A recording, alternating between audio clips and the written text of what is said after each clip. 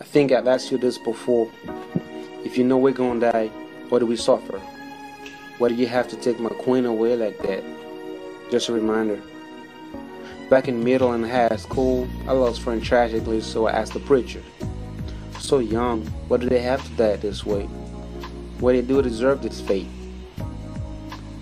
The way they died made you cry, he replied. Your friend never suffered before they died. You did.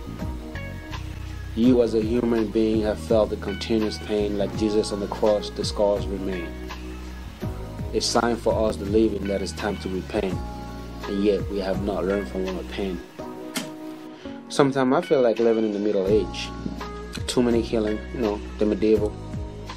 Lord, can my generation have a clean slate?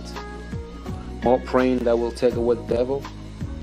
We surely put ourselves in the highest pedestal, unlimited hate and fight like on Jerry Spring show.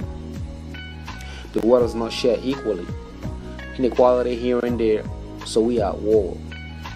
The irony is that if there was equality worldwide, we'll still be at war. Paradoxical, don't you think? And that is just human nature. Living unsatisfied with the same. It doesn't matter what culture. Only one has to be winning. Always striving by any means necessary to get the number one spot, which leads us to practice unnecessary call to lift up from bottom to top. The humankind is drowning because your world is sinking. Wait a minute. Is this still your world? Because we surely made it ours.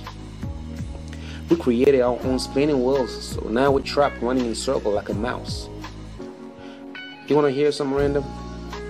I told some people not to support me when I make it in this world, because they did support me when I was putting in work. Now, why do the poor, why the less fortunate stick or stay together while the wealthy ones compete with each other? Is there any winning prize for being the wealthiest man? And if there is, can I just buy it? I mean, they're wealthy. Also, when I was saying less fortunate, I meant in general. See, I'm from Togo, and we have resources, phosphate, minerals, and yet we are poor. Yes, poor. And we don't stick together. I call it double jeopardy. Can we get out of this ever?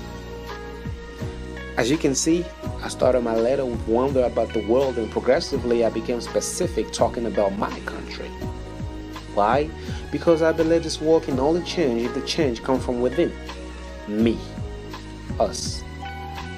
That's why I'm coming to you once more. Shine a light on me, so I can change us, so we could change the universe. Your son, TP.